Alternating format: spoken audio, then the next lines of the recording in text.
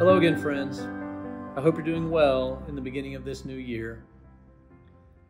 I've shared before that I often read devotional material from pastor theologian Eugene Peterson, and I came across one the other day where he shared a story about how he used to sometimes take his daughter Karen with him for pastoral visits in nursing homes when she was really young. She was better than a Bible, he says.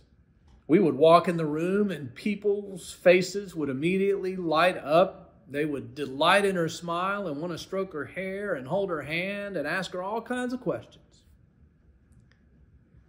One time, he continues, we went to visit a lady named Mrs. Eyre, who was in the advanced stages of dementia. She was very talkative and directed all her questions to my daughter, Peterson says. She told her a story about her own childhood, which was probably triggered by seeing my daughter right there in front of her. And when she was finished with the story, she immediately repeated it again, word for word.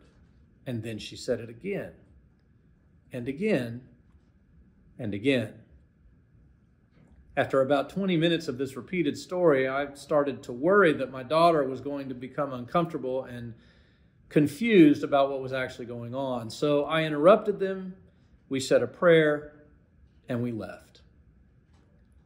On the way home, Peterson continues, I told my daughter that I was proud of her for her patience and her attentiveness about how she'd listened to this repeated story without showing any signs of being bored.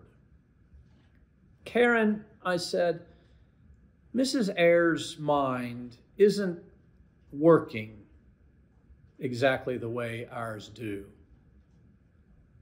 Oh, I know that, Daddy, she said to me. She wasn't trying to tell us anything. She was trying to tell us who she is. 9 years old, and she knew the difference. She knew that Mrs. Eyre was using words not for communication, but for communion. As Peterson puts it, it's a difference that our culture pays little attention to, but is something that needs our desperate attention.